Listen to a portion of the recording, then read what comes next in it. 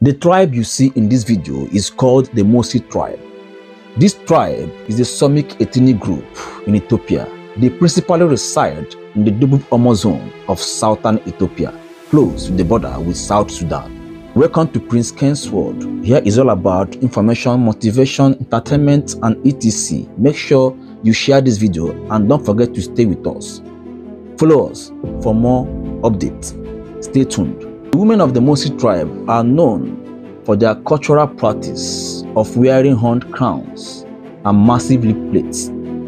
Historians believe that this tradition originated as a protective measure against the dangers of the slave traders, as the mutilation of their lips would decrease their values and make them less likely to be targeted by slave traders. Despite the abolition of the slave trade, Mursi women continue to embrace this tradition as it has become deeply intertwined with notions of beauty and social status within their community.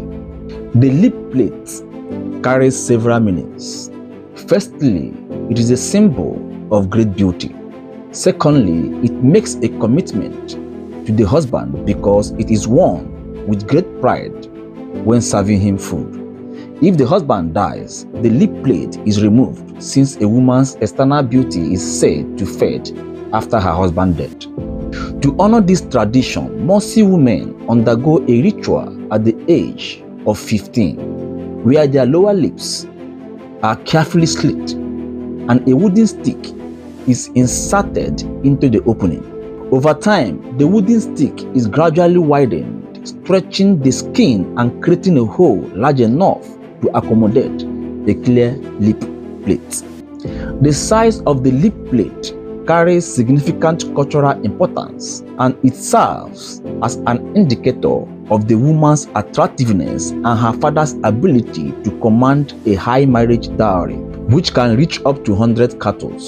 While the Mursi women's lip plate are striking visual expression of their cultural heritage, it is essential to understand the complex historical and social significance behind the practice. For the Mursi people, this tradition serves as a reflection of their identity and beliefs, preserving their unique way of life and maintaining their sense of community and pride.